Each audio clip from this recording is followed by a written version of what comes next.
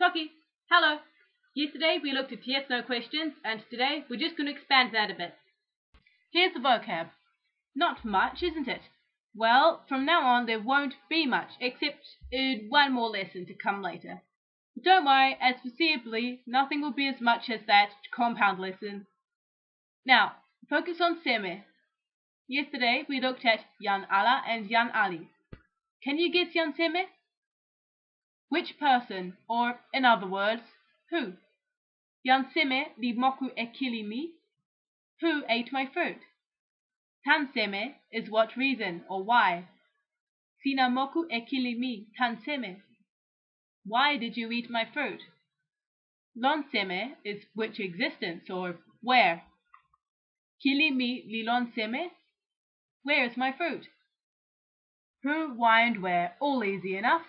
When and how will come later. As for what and which, here's how you say them. Seme on its own is what? Seme li lon in sasina? What is inside you? You can also add seme to the thing to say what or which. Sina kepiken e ilo seme? What, or which, tool are you using? That's all for seme. Now let's look at olin. You may be thinking that I cheated you with the whole "there's no verb to like in toki pona." Well, there isn't. Olin is not used for things. It's useful when you're speaking only about a partner or lover, as in yan seme li olin emi? Who loves me? On to supa. Supa is really just furniture, but here's a common compound word for you. Supa lape. It means bed. On to suwi. Suwi is just suwi, but if you've checked the compound word list for lesson 2, you'll know about good looking and bad looking or ugly. You can also say suwi looking, sweet looking. Last word, sin.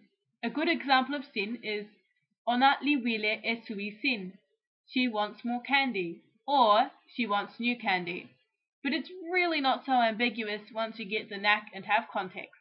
Learn the vocab and do your homework. Mitawa, bye!